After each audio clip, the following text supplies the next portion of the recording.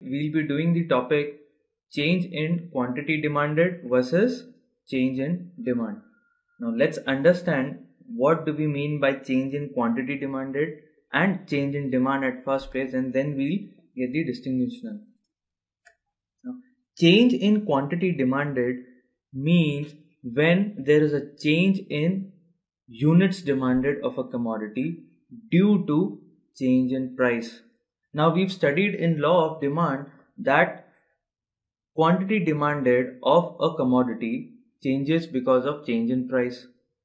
When the price goes up, the quantity demanded comes down, and when the price comes down, the quantity demanded goes up. So the quantity demanded of a commodity is changing because of change in price.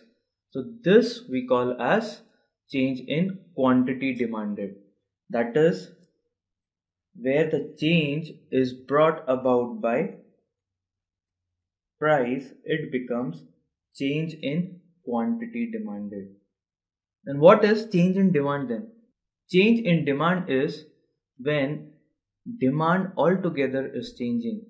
The quantity bought of that commodity is altogether changing because of other factors.